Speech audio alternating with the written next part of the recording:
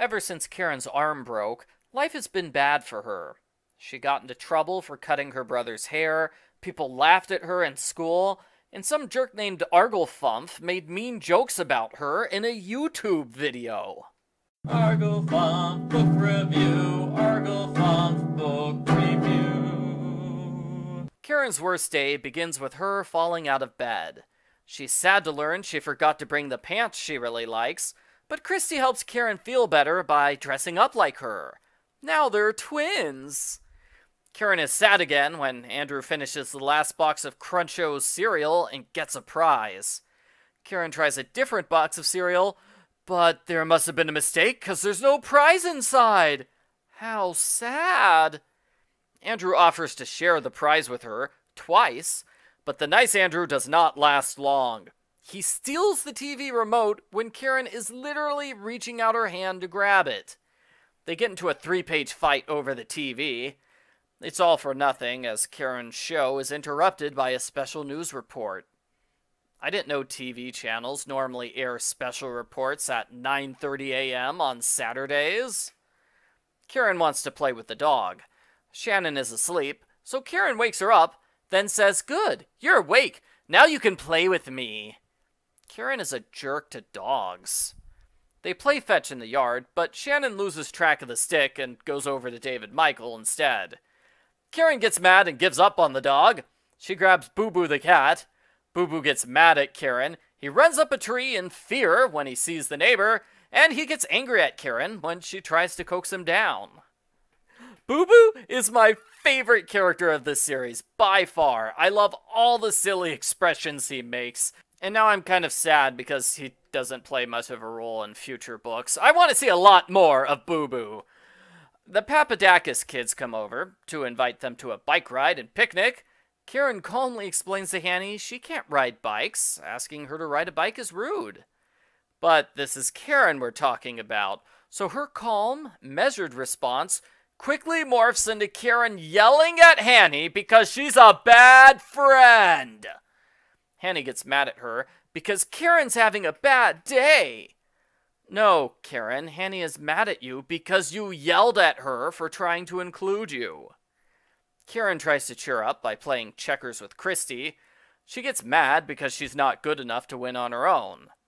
Karen wants to play with the dog. Shannon is asleep, and Karen can't wake her up because that's rude. Wait, what? That's the exact opposite of what she did earlier. Karen complains to her stuffed animal when she notices it's been torn. Elizabeth sews the cat back together. She says a good way to stop a bad day is to pretend to start over from the beginning again. Karen tries that, but things quickly turn bad. The wrong person drops off the mail, and Andrew gets a package. Karen hopes it will be a boring package, but it's some great movies. So, Karen insults Andrew and makes him cry. Dad tells her to apologize. Karen says no. Then she continues insulting Andrew for 4 panels. Dad, you should have stopped Karen immediately instead of letting her finish her insult speech. Dad sends Karen to her room. She yells and stomps because it's not fair. She's being punished for having a bad day. No, Karen, you're being punished for purposely making your brother cry.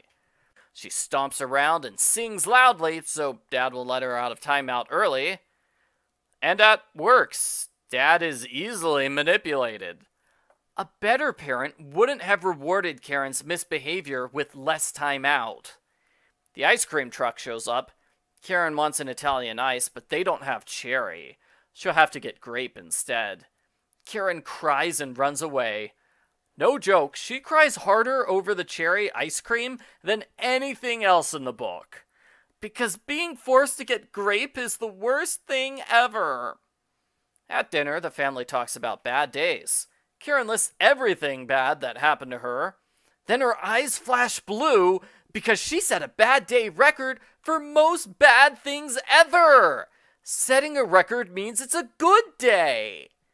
The good day continues when Charlie and Sam take her out to get ice cream. Karen meets their ethnically diverse group of friends, and she's happy when the high schoolers are nice to her. Karen brags about this for a page. She apologizes to Andrew and Hanny, and she turns the apology into an excuse for more bragging. Christy helps put Karen to bed, and she goes to sleep happy. The end. Post-book follow-up. This graphic novel is okay. The main problem is the story. There's not much of an attempt at an ongoing story. It's just a series of unrelated things that Karen gets mad about.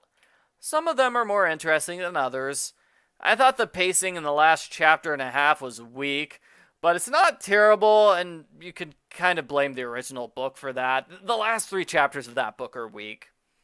I remember the original book had Karen list out everything bad that happened multiple times. This version minimizes the complaints, which is nice. Like, I'm sorry you thought they were out of cereal this morning, Karen, but they weren't. And that was hours ago at this point, so stop complaining about it. The artwork is fine. Karen expresses her emotions in 2 ways. Either she has circle eyes with no pupils, or giant sideways eyes with tiny pupils that freak me out. Also, she has tear circles at the corner of her eyes. She's constantly making these faces throughout the entire book. Overall, it's the story of Karen complaining about her bad day, then throwing temper tantrums over it, and then everything turns nice. I hope kids don't read this book and learn the lesson that temper tantrums make everything better. I give Babysitter's Little Sister graphic novel number 3, Karen's Worst Day, a sideways thumbs up.